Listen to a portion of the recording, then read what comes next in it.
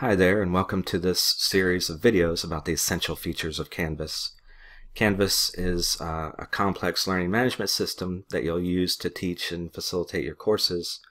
And it has hundreds of features, but like other software you've used, it has hundreds of features like Microsoft Word or Microsoft Windows or even your browser. Most of the time you only use a small percentage of those features, and that's what these videos will focus on. Those essential features that you tend to need to learn and need to know how to use every time that you teach in Canvas. Okay, in this first video I'm going to walk you through the basics of the interface of Canvas, like this dashboard area, and we're going to go into one of our course spaces and change the settings to get it ready for building a course. But before I begin though, I did want to point out though that if you only watch this video or these series of videos, you're likely going to forget most everything that you see. The best strategy is to occasionally pause the video after I show you how to do something, and then you go and do it for yourself in your own Canvas space. That way, as you follow along, you'll remember it a lot better. Okay, and now's a good time to pause the video right now, actually, to go to a different tab and go into your Canvas site, and you should see the dashboard as the front page of your Canvas site. It should look similar to this. One other thing to point out before we begin is on the bottom right corner there should be a maximize button on this YouTube video. That way you can see some of the little details in this interface, and sometimes the text can be a little small, especially if you're watching this on a phone or a small screen. So again, now assuming that you're at your dashboard, let's explore the space. Your dashboard may look a little bit different from mine. When you first come to Canvas, you may have some announcement boxes at the top which you can read through, and you can click the X symbol to close them if you like. You're going to see in this middle main area called the dashboard some different colored boxes. These are sandbox spaces and course spaces that have been given to you. Sandboxes are basically empty Canvas course spaces that you can use for playing around and learning Canvas, or to build a template version of your course, or a collaborative space with other instructors, or so on. You'll see they have different colors. As I showed before, when I scroll down, sometimes you can have an image and even an animated GIF on these course spaces.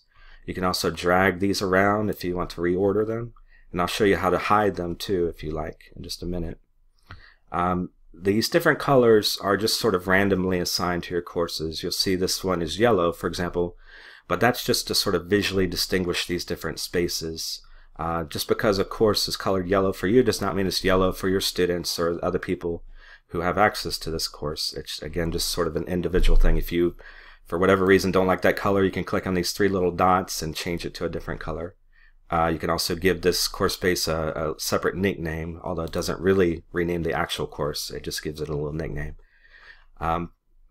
Two other areas of this dashboard area is on the right. You'll see a sidebar with some useful information. Again, your sidebar likely looks very different from mine because you're in different courses than me and so on.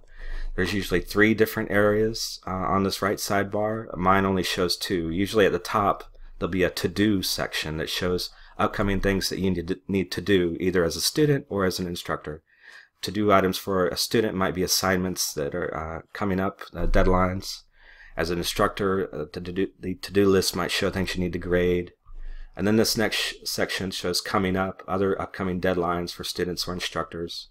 And at the bottom is recent feedback. Especially if you're a student, you may see recent things that have been graded, so you can look at the feedback that you got.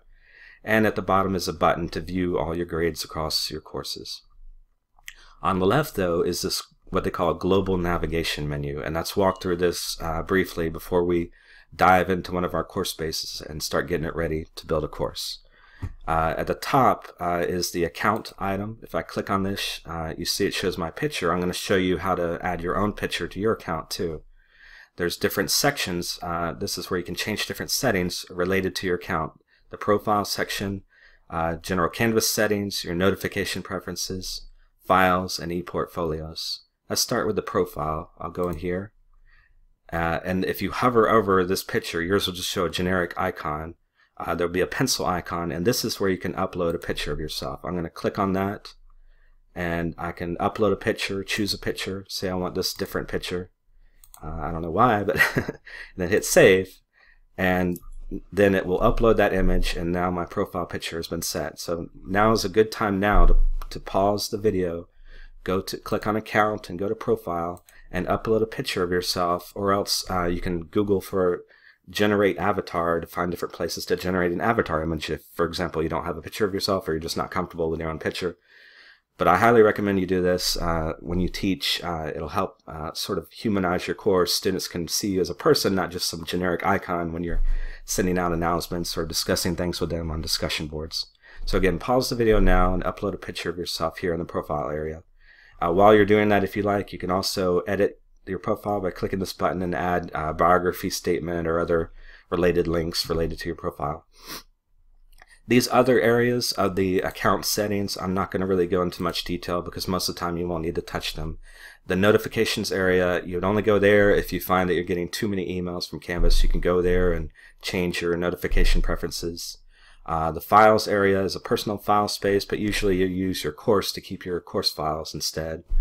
There's other general settings for Canvas.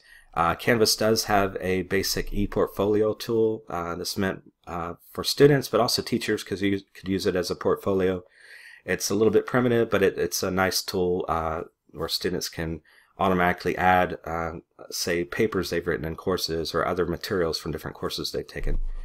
And then you may see this badges area, which we'll get into later. That's a more advanced feature. So let's go back to the dashboard. That's again to take us back to the front page area of our course, our Canvas site. And again, like I said before, you can rearrange them, and eventually this is going to get a little crowded. You may end up with a bunch of courses here. How do you filter this list? Because this is meant to really only show the active course spaces that you're working in, such as courses you're actually teaching right now. To change which courses show or do not show on this dashboard, you can click on Courses, the next item in this global navigation menu. And that pops up that same short list of courses that are also on the dashboard, but at the very bottom, you can click on All Courses.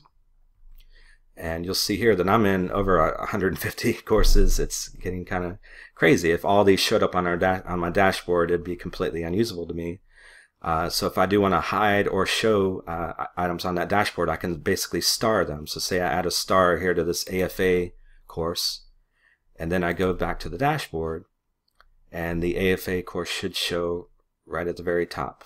And oops, it looks like it ended up at the bottom this time. There it is. The next item on this menu item, though, is the calendar. This is a great feature of Canvas. It will show you all the deadlines and due dates for all the courses that you're in or the courses that you're teaching. And as you can see, here's the deadlines for this one particular course that I'm facilitating. It's starred over here, it's checked over here. You can check which courses do you want to appear on the calendar. If you're teaching a course, you can actually drag an item to change the due date too, like if there's some event that happens that causes you to have to change the due date. You can progress to the next month or a previous month. You can change the view to a week or agenda view. I did want to point out too, there is a way that you can add just calendar events here too, just like any other calendar tool you may be familiar with. And there is an advanced feature here too called an appointment group. You can use this calendar tool to schedule appointments for meetings with your students too, but I won't get into that in this video. See the Canvas instructor guide if you want to learn more about that feature. Next is the inbox tool. This is essentially an email client built into Canvas. You'll see any messages you've received from Canvas here on this left list.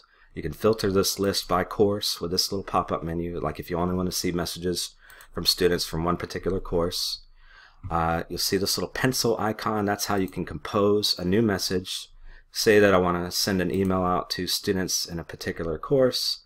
I can select the course here, and then next to the to field, I can either type in emails or I can click this little address book icon and have it, it'll display who do you want to send this message to, like all in the course. I can click that and then adds that to the to field, and then there's a subject line and the body field.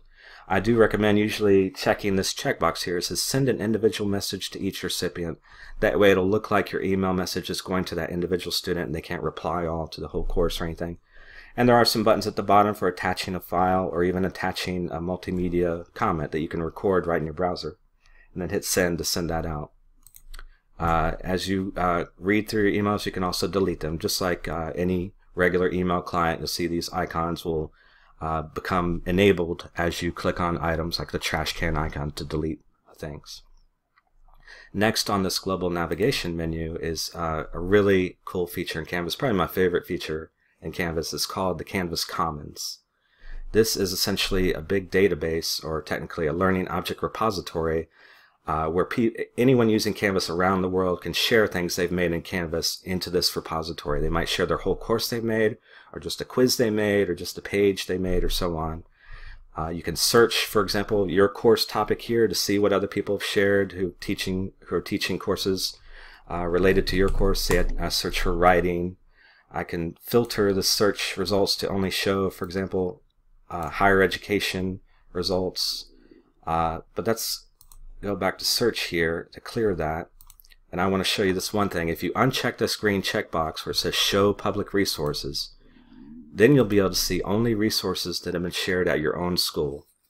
And in particular here at Valencia, I wanted to scroll down here and show there's some sample template sort of starter kits that you can use to get off to a quick start in your course if you prefer.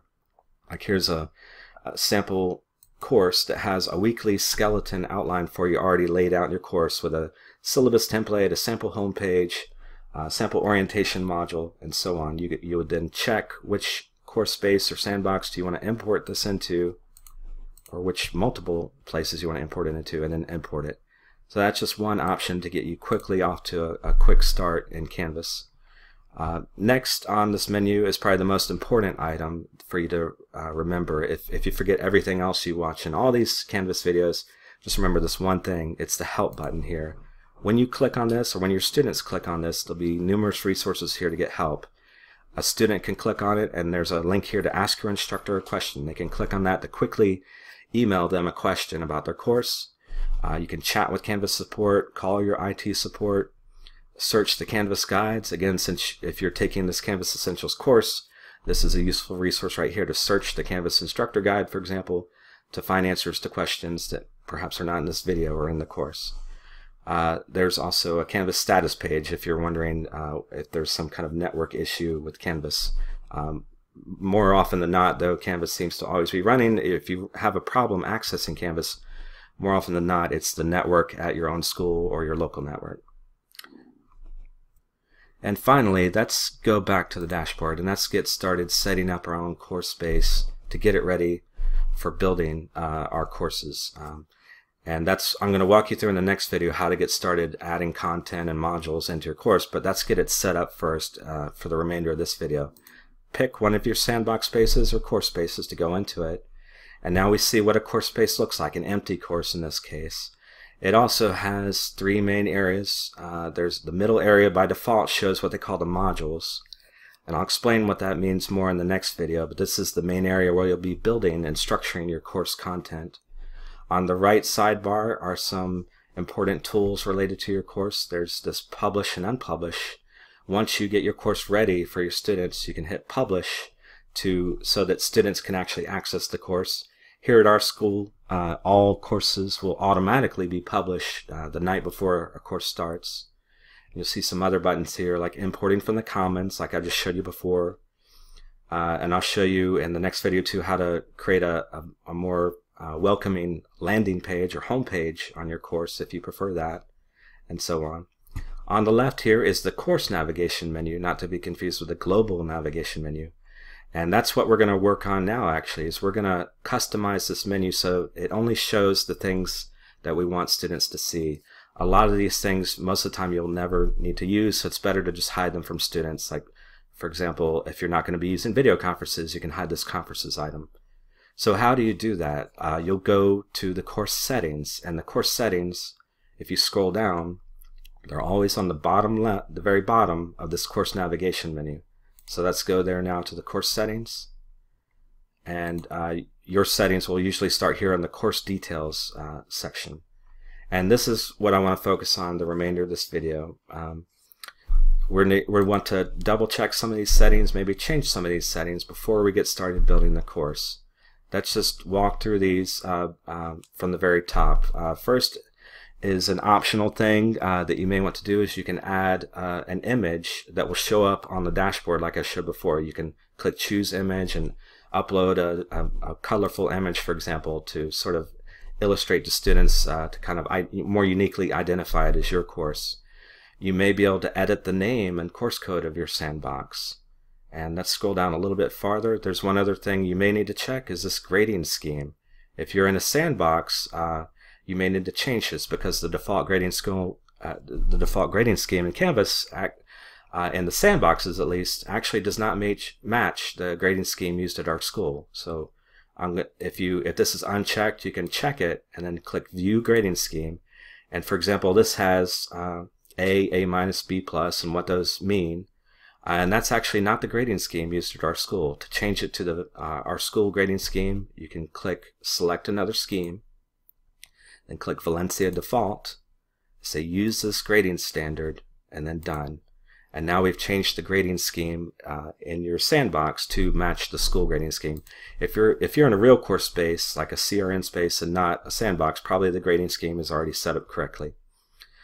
Next, there are some other options that usually you can skip. A lot of times these options are already checked for you, but I did want to scroll down to the very bottom where it says More Options. There's one other neat feature that I recommend you check out. It's where it says Show Recent Announcements on the course homepage.